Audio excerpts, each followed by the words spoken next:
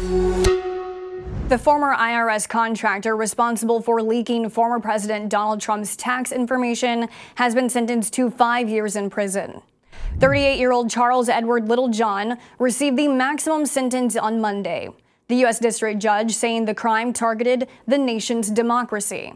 Prosecutors argued the man applied to be an IRS contractor to get Trump's tax returns and figured out how to search for them without sounding alarms. He then leaked the tax data to the New York Times and ProPublica between 2018 and 2020.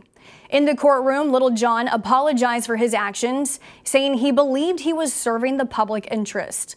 He was also fined $5,000 and will be under 3 years of supervised release following his 5-year sentence.